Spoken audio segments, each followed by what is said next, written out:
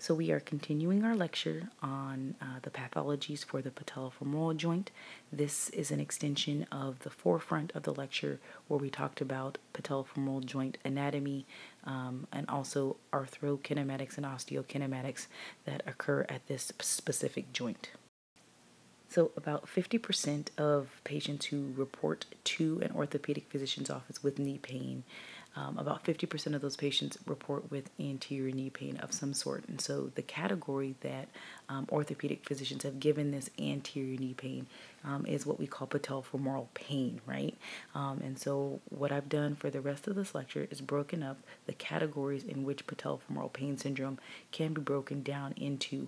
And I believe that it allows us to treat this pathology a little bit more efficiently, and it also allows us to assess it easier. So category number one would be patellofemoral pain with some type of malalignment, right? So that's a maltracking issue at the patella or with the patella itself when the patient is moving.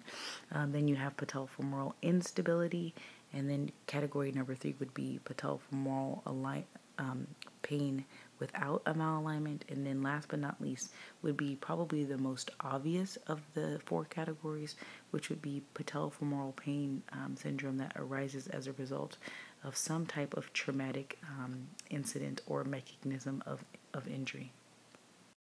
The first group of pathologies that we'll talk about when we're referencing the patellofemoral joint and pain are those subset of individuals that will present with anterior knee pain that is as a result of a malalignment. So when we think about what the etiology is, typically it's a malalignment of the patella within the actual trochlear groove of the femur itself.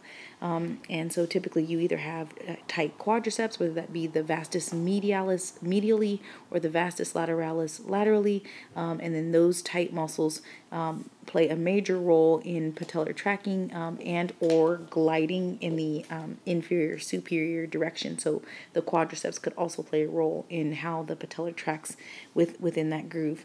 So what is the pathology behind this particular subset of individuals? Well, the first thing that we know is that when patellar tracking is altered, the first thing that happens is you have this increase in compressive forces on the patella, right? And so if that patella is gliding more laterally, typically you have increased compressive forces on that lateral side of the patella, which could essentially lead to chondromalacia patella on that side of the patella. What we know about this pathology as it relates to malalignment is that typically you see malalignment that occurs somewhere within the kinetic chain. Typically it starts with the pelvis, so either the patient will present with an increased Q angle or a decreased Q angle. And remember we said for our males, the normative value for a Q angle would be about 13 degrees, and then for our females, it'd be about 17 degrees plus or minus 1, right?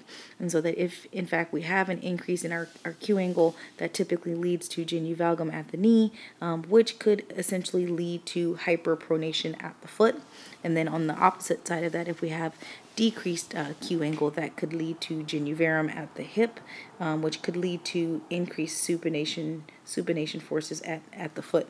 So we can see how one joint or set of bones could lead to alterations either up or down the kinetic chain. So in fact, like the song says, my foot bone's connected to my knee bone's connected to my hip bone. They're all really truly connected structures. And when you have a malalignment somewhere within the patellofemoral joint, I guess it's not surprising that a patient could present with anterior knee pain. So what are the signs and the symptoms associated with someone who has patellofemoral joint pain due to malalignment? Well, the number one sign and symptom that they typically report with is pain descending the stairs, and then they also complain of pain when sitting for a prolonged period of time. So we could kind of take you sitting in my classroom, for example, and then we could say that you were, as soon as you get up to leave, that after that hour and 20 minutes period of sitting, that when you get up, you would have sharp shooting pain in the anterior aspect of the knee.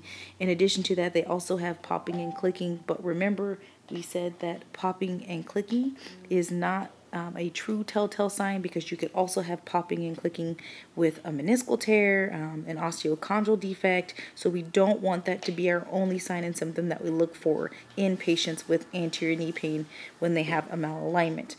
Some of these patients might also present with swelling in the peripatellar region, or the most anterior portion of the patella. And also what we see with these individuals is that reduced great toe extension during gait. And essentially what that means is they're not really getting good toe off, which means that they're putting the forces that would be transmitted up the foot are actually being transmitted directly to the knee joint, which means more increased load on the knee. And also you'll probably have more exacerbations of the signs and symptoms if forces are going directly to the knee and not reaching the foot. So more forces being applied to the knee, which equals more anterior knee pain in this subset of patients. So as a clinician, if I have a patient who comes in with anterior knee pain and we think the sole source of their problem is a malalignment issue, several ways to treat that pathology, right? Number one, if it occurs at the foot, then we could say, okay, maybe we could get them some orthotics. If it's occurring at the knee joint, then we could say, okay, well, maybe we could do some rehab. And then if it's at the pelvis, what we really have to figure out is leg length discrepancies and whether or not they are true or anatomical, right?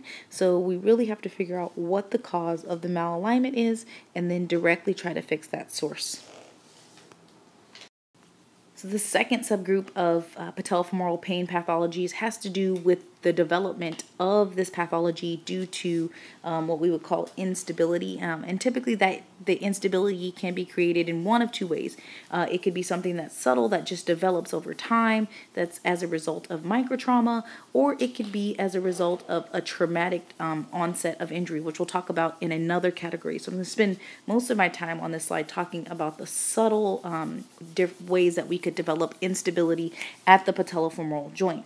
So typically what we would say about these individuals, or this subgroup of individual, is it's usually as a result of laxity in the static restraints. So our static restraints lose their abilities to really truly keep that patella in the trochlear groove, lose the ability to provide restraint to the patella when we receive lateral or medially directed blows to the patella itself. And more than likely, 9.9 times out of 10, what we tend to see in patellofemoral instability is that it is a weakness of the medial static restraints. Specifically, remember we talked about that medial patellofemoral ligament, which plays a huge role in medial stabilization of the knee. And remember, it provides about 60% of the static restraint in the patellofemoral joint. So anytime we have laxity to this particular ligament, there's a huge concern because the patient probably will develop some sort of patellofemoral instability and will present with signs and symptoms that were very similar to the first category of groups. So pain going downstairs, definitely pain on the anterior aspect of the knee with some swelling potentially, and maybe some clicking and popping as well. So how do these individuals develop instability? Well, these individuals typically have some type of predisposition to instability, right? I mean, kind of think about the ACL in the knee when they say that, females are more predisposed to ACL injuries because of their hormones. Well, individuals who develop a patellofemoral instability typically have either a hypomobile medial restraint, or they have tight lateral structures, right? So what we see is that on one side of the knee or the other, the structures are tight, and as a result, they kind of pull on that patella, and they cause kind of, in essence, a malalignment at the knee. By causing that malalignment, what they're doing is they're creating excessive pull on that static restraint, and that creates a laxity about the static restraint and indirectly leads to instability of the knee. What we know in a small subset of individuals is that they're born with shallow trochlea. And if we think about the role of the trochlea, it really truly is to allow that patella to glide in the trochlea. So the trochlea groove has to be really deep in order to receive both the medial and lateral facets of the patella. And when it's shallow, what we see is that those individuals are more susceptible to knee or patellar subluxations and patellar dislocations, giving rise to secondarily to instability. So we really want that groove to be deep so that patella can sit in there. These individuals, as I said, will present with similar signs and symptoms to those individuals who have a malalignment issue, and so treatment for these particular individuals might actually be a little different. Surgically speaking, we might have to go in and repair the medial or lateral static restraints with some other tissue within the human body, or it might just be as simple as strengthening the dynamic restraint. So the vastus medialis medially, and then the vastus lateralis laterally, also maybe the glute med and the tensor fasciae lata as well. So we just want to restore that dynamic restraint so that we take some of the pressure off of the static restraints of the knee. So on the traumatic side of patellofemoral instability, the first pathology that we really want to discuss is a patellar dislocation. Unless it's a complete fracture, then the most traumatic type of pathology that we would really see at the patellofemoral joint definitely is a dislocation of the patella. And in 90% of the cases, the patella is going to dislocate laterally, meaning we're going to stretch all of the medial restraints. So what's the mechanism of injury typically? It is direct contact to the medial aspect of the knee, specifically the medial border of the patella. So right here, so patient takes contact, and then that patella subluxes laterally. And when it subluxes, it stretches all of the medial restraints, specifically the medial patellofemoral ligament, and also you could get the synovial plica as well. One unusual mechanism of injury is when the tibia is in external rotation, and then the quadriceps kind of contract forcefully to bring that tibia back into a neutral position. When this occurs, if the quadriceps contraction is forceful enough, it could also cause dislocation of the patella. But most commonly, at least in athletic training and in physical therapy, the mechanism of action or injury is going to be definitely direct contact to the medial side of the knee. So with the patellar dislocation, as you can tell in this bottom picture here, what you see is the patella definitely has glided laterally. And so what you would suspect is, number one, if the vastus medialis has some fibers that insert on the patella itself, then what you would expect is that the patient, if the dislocation is severe enough, would strain that distal portion of the vastus medialis, would definitely rupture and or tear the medial patellar retinaculum, but also the medial patellofemoral ligament. That if the dislocation is catastrophic enough that they would have what we call heme arthrosis or blood in the joint, and that if in fact you encounter this, really simply, if you just have your patient say, why don't you just go ahead and straighten your leg out, what you will see the patella do is slide inferiorly and then back into the trochlear groove of the patella, or of the patella will slide back into the trochlear groove. I've actually had one of these, and it's really awesome. What you see is the vastus lateralis really starts to contract as a protective mechanism, and your patient will be screaming in pain. And again, if you just subtly just pull that foot out so that the knee goes into extension, this kind of pathology will reduce itself. Now, I'm saying this for a patellar dislocation, but also we know to never ever reduce a actual full knee dislocation. So how do we diagnose patellar dislocation? Well, obviously, if we're staring at a dislocated patella and it hasn't reduced itself, then obviously it's to our eye, we should be able to see that the patella is probably going to be laterally deviated.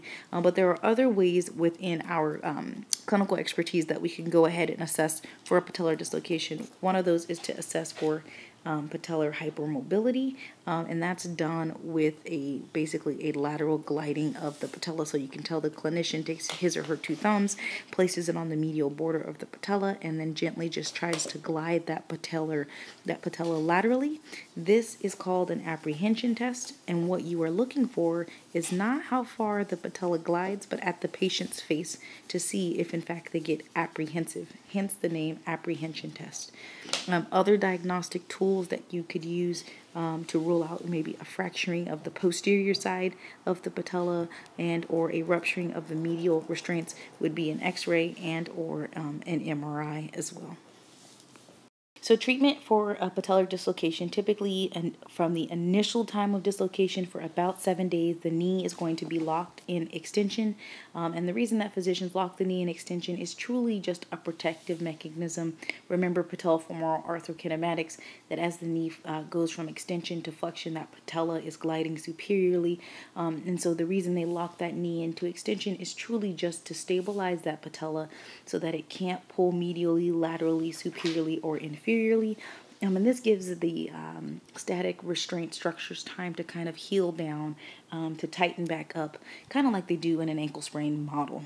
If after 7 days of being locked in knee extension with the knee brace, the patient is still effused at the joint line, then the physician will go in and aspirate, and this is done really truly just to decrease the amount of pain the patient is in, but it also helps to increase range of motion at the knee so that you can start range of motion exercises with your patient. Typically with the patellar dislocation, surgery is not recommended unless they've really truly have torn all of the medial restraints of the knee. Then the physician will go in and kind of repair the medial patellofemoral ligament, because again it provides about 60% of the restraint on the medial aspect of the knee. But normally treatment is really truly just conservative. So they're locked in knee extension, they'll have some crutches, and then we'll protect it, rest it, ice it, compress it, and elevate it as much as possible. And then once our patient has regained range of motion, is fully weight bearing, really want to focus on strengthening the dynamic restraints of the knee, specifically the medial knee, since most of the static restraints will have been stretched and lax. And so the dynamic structures, the vastus medialis specifically, really is going to take over, and then also maybe even potentially the adductor muscle group as well. So far we've talked about two different groups. We talked about patellofemoral pain with a malalignment, and then we've talked about patellofemoral pain that arises from some sort of instability, and that instability could be something very subtle in nature, like laxity of the static restraints, or it could be something that occurs as a result of a traumatic pathology such as a patellar dislocation. Right now, what we're going to talk about in this third category are patients who present to you with anterior knee pain, and when you assess them, they have no malalignment, no maltracking whatsoever. They really don't have a history of anything that was traumatic. And so this next category of patients that we are going to be discussing are the patellofemoral pain patients that present to you without a malalignment.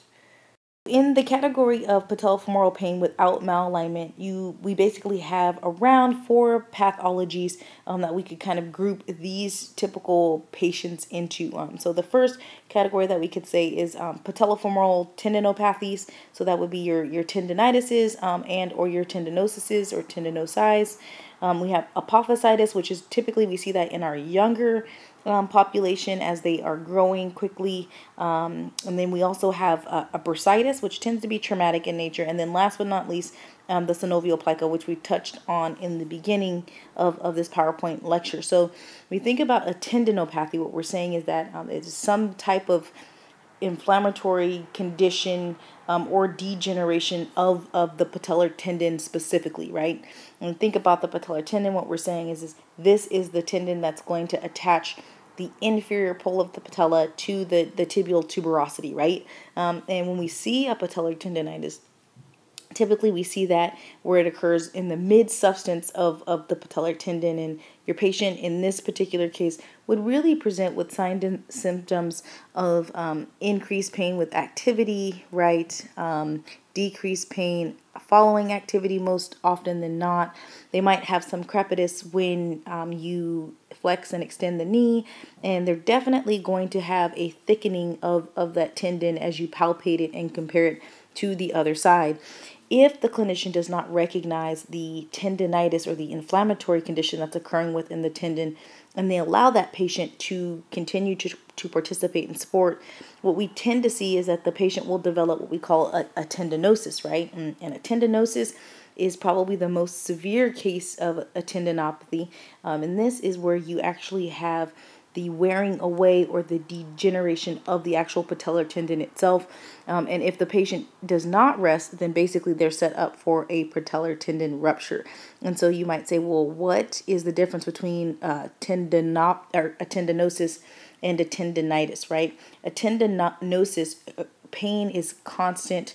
They have lots of crepitus, thickening of the tendon, and they might even have a little bit of a palpable defect because some of the fibers of the patellar tendon are starting to wear away. So if you have a patient who presents to you with these signs and symptoms, the only true way to differentiate between a tendinitis, which is an inflammatory response to the actual tendon itself, and tendinosis, which is actually wearing away of the actual tendon, you would have to get an MRI.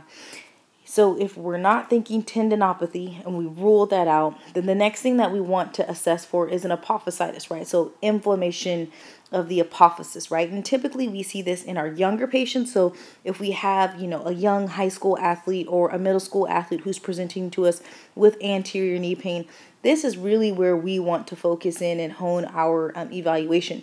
Want to rule out apophysitis. And typically the two forms of apophysitis that we see in the anterior knee are Osgood-Schlatter's disease, which you guys know a lot about, and then Sindén-Larsen-Johansson's disease, which is kind of is similar to Osgood-Schlatter's disease, just the location at which it's occurring.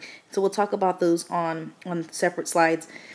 We've ruled out apophysitis. We've ruled out the actual patellar tendon itself. The only two things or anatomical structures that are left on the knee that could potentially elicit anterior knee pain would be a patellofemoral bursitis, and then the synovial plica, which lies medially and has a little bit of an attachment to the medial meniscus as well. So we're going to talk about all of these pathologies independently. So the first pathology that we'll talk about with patellofemoral pain syndrome and no malalignment issue is Osgood-Schlatter's disease. It is an apophyseal pathology. Typically, we see Osgood-Schlatter's disease in patients who have this increased rapid strength growth of the quadriceps muscle.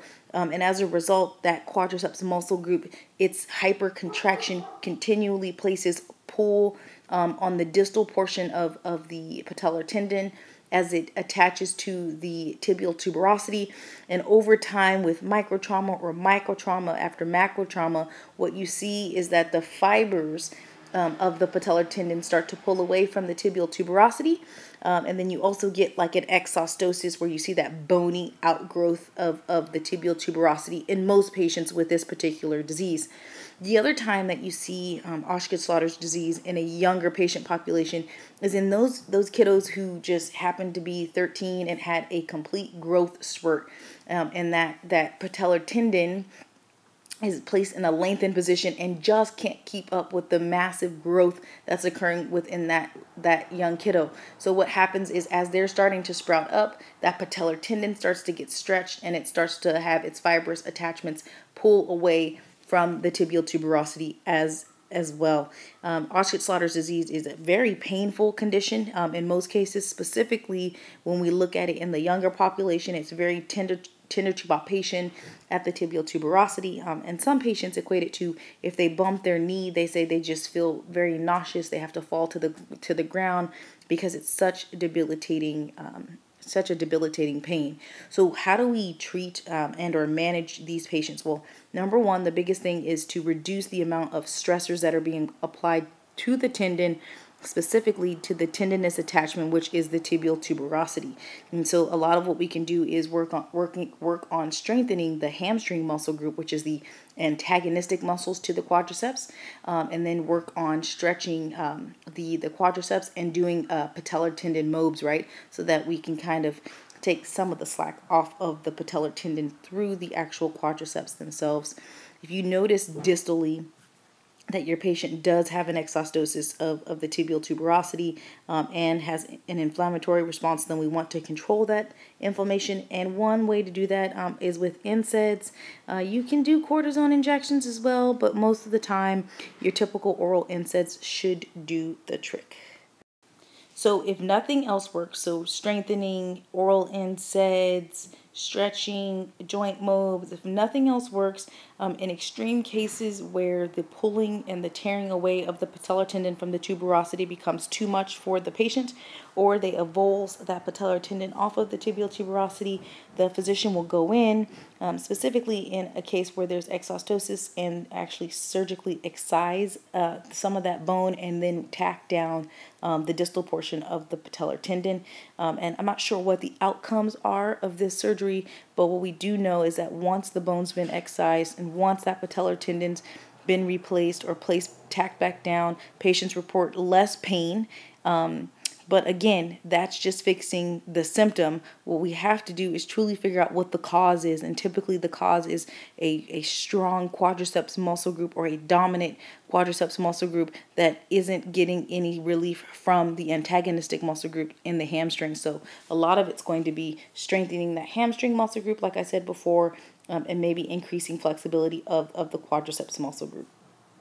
So we hear a lot about Osgood-Schlatter's disease, and so the brother or the sister to Osgood-Schlatter's disease is Sindén-Larsen-Johansson's disease, and this is caused again by a shortened quadriceps group, and more so caused by a lot of repetitive jumping and or running. And we see this a lot in our track and field athletes who are doing a lot of the skipping and the bounding, and they're very young in age, and the apophysis hasn't quite closed.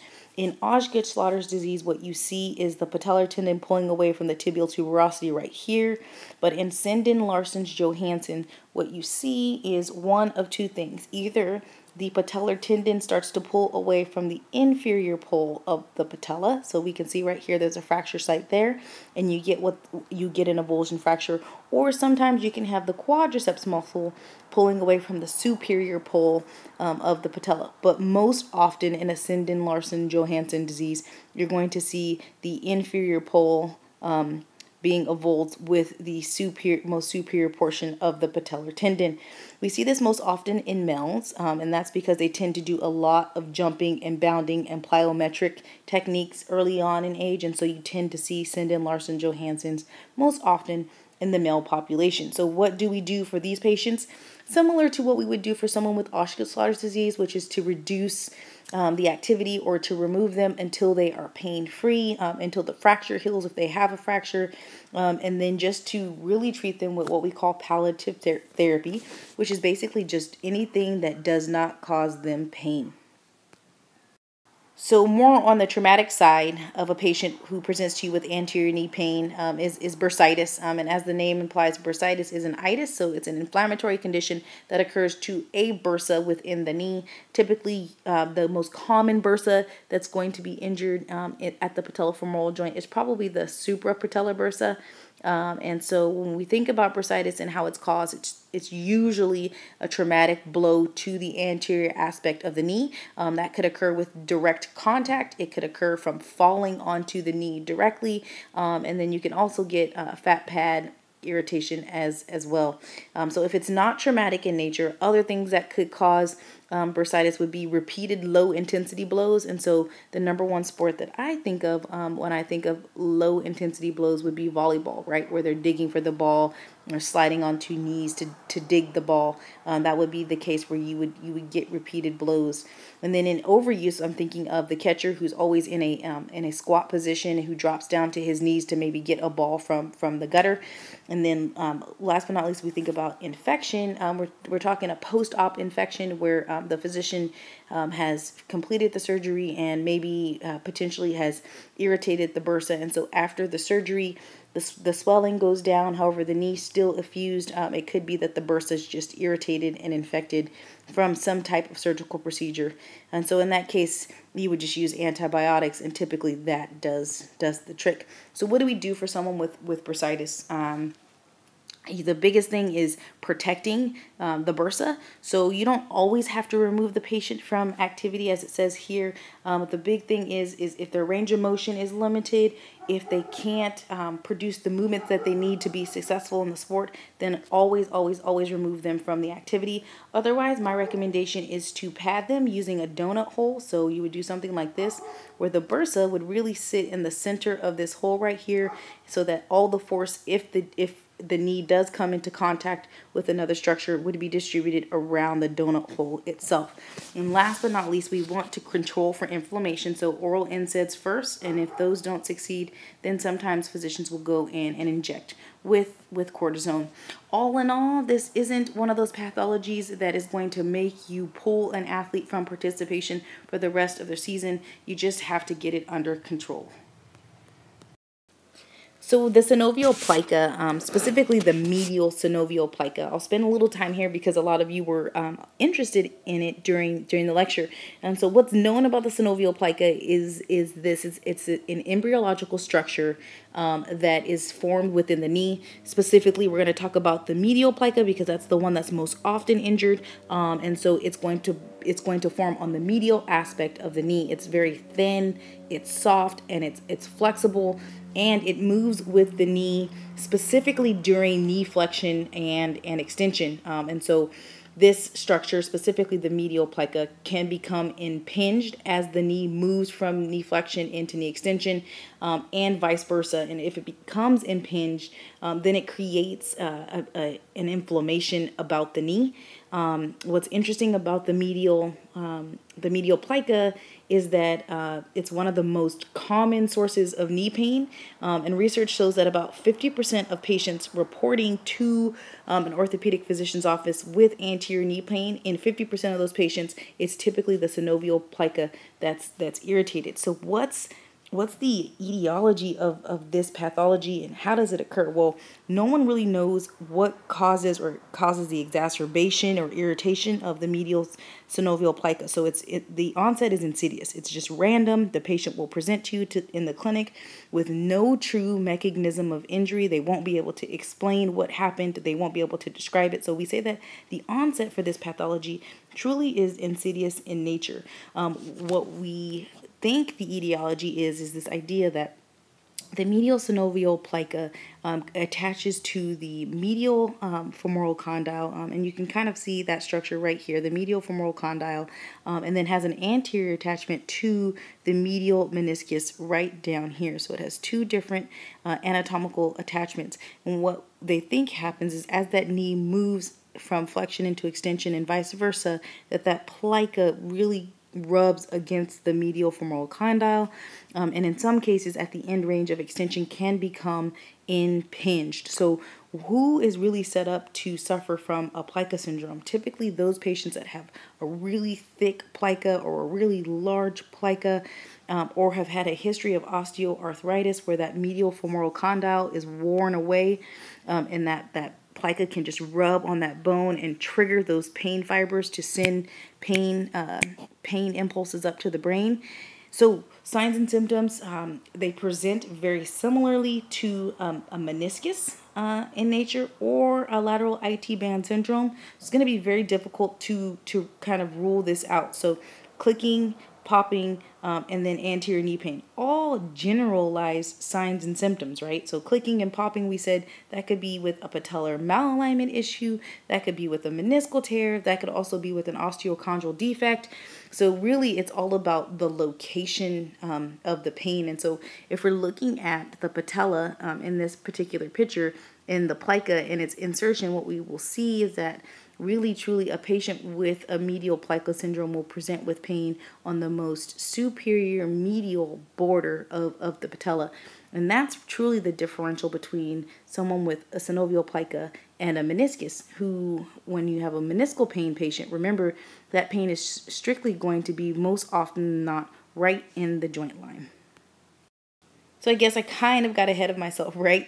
So what are the implications in the knee? So if you've lost elasticity, or if, for example, that vastus medialis is really, really tight and causing a maltracking of the patella, it can also cause impingement of the synovial plica, or if you have chronic disturbances in the knee. So specifically, if you have someone who has knee instability, so that second category, and they're constantly subluxing their patella, that could also cause irritation of the synovial plica. So how do we assess it?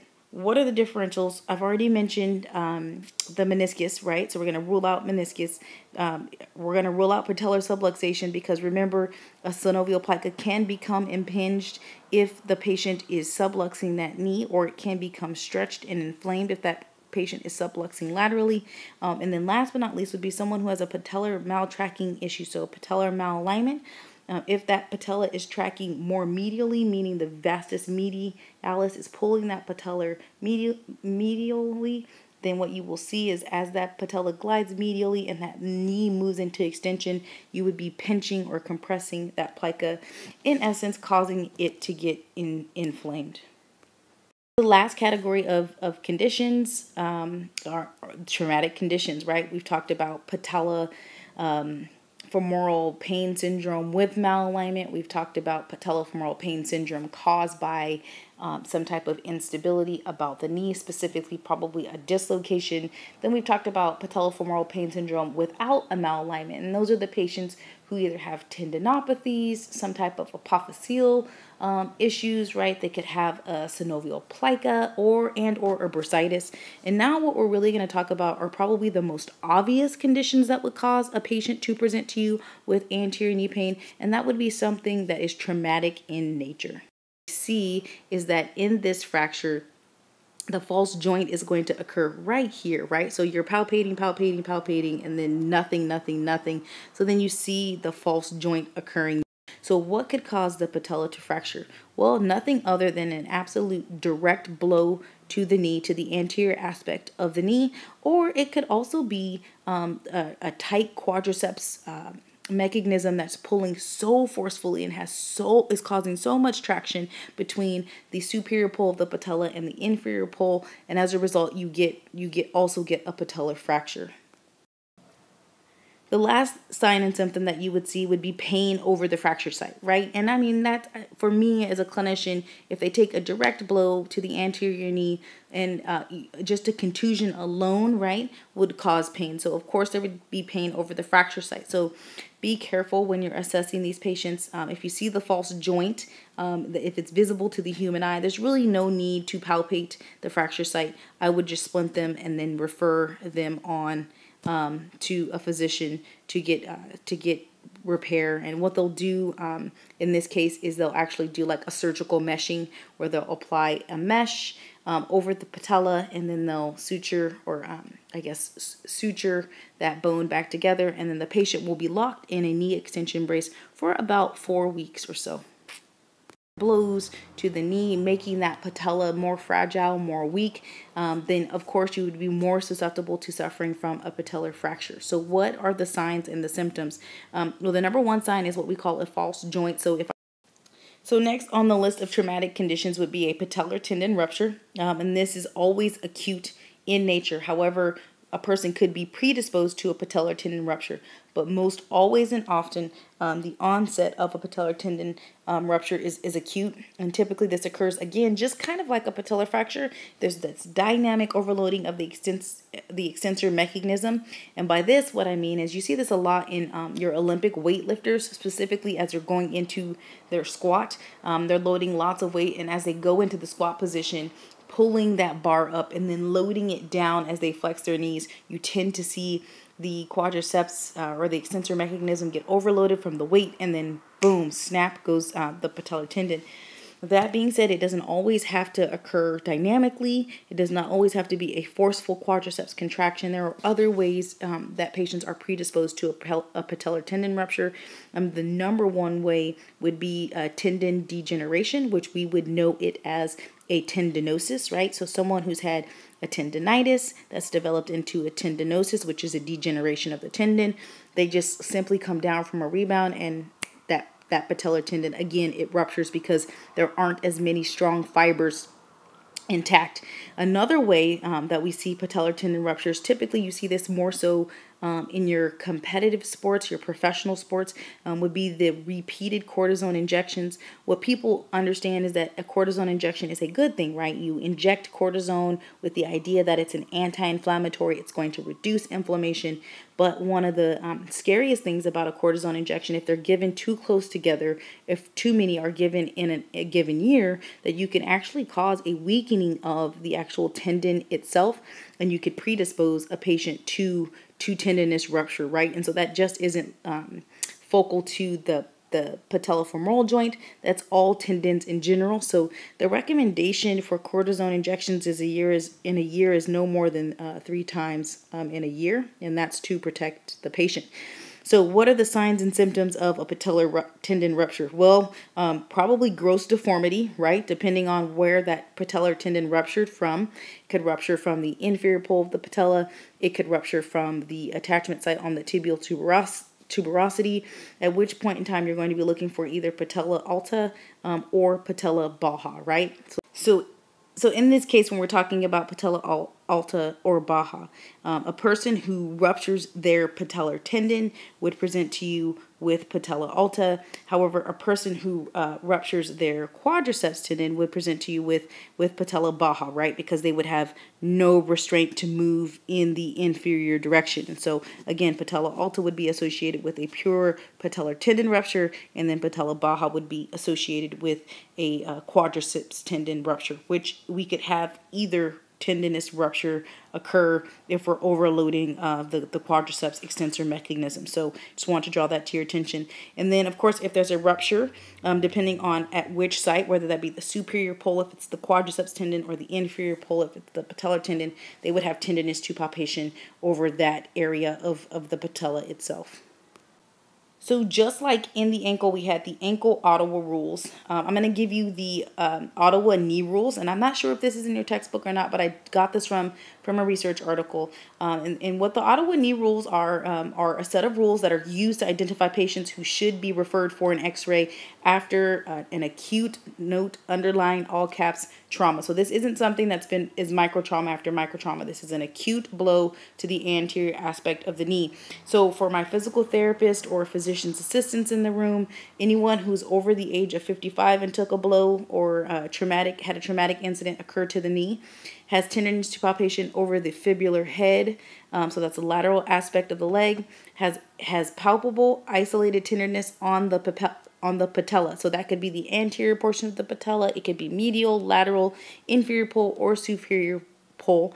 Has the inability to flex their knee to 90 degrees. The reason they say that is because more than likely there's swelling or a knee joint effusion. So we need to figure out what's causing that.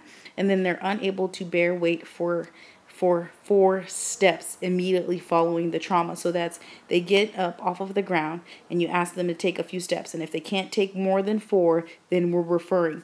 All of these must be in place, check, and check, in order to refer for an X-ray. And what they're saying is that if they don't have all 4 or 5 of these checks, then more than likely they probably do not have a fracture of the patella, right? So we've ruled that out. Now we just have to go back to the drawing board and figure out which category does our patient fall into, right? Is it patellofemoral pain with a malalignment? Is it patellofemoral pain with instability? Is it patellofemoral pain without malalignment? Or is it, last but not least, some traumatic condition or episode that occurred to the actual patellofemoral joint? That is the end of the lecture. I hope you enjoyed it, and I'm so sorry that I couldn't get through this entire lecture in class, but I'm actually glad that I got to do this because I got to go more in depth over the pathologies. Please remember we will have an exam on Wednesday. I hope you had a wonderful Easter with your family and safe travels Monday, which would be tomorrow. I will see you guys Wednesday at 8 a.m. Hope you enjoyed listening to this lecture. As always, I would love the feedback. Thank you so much for your time.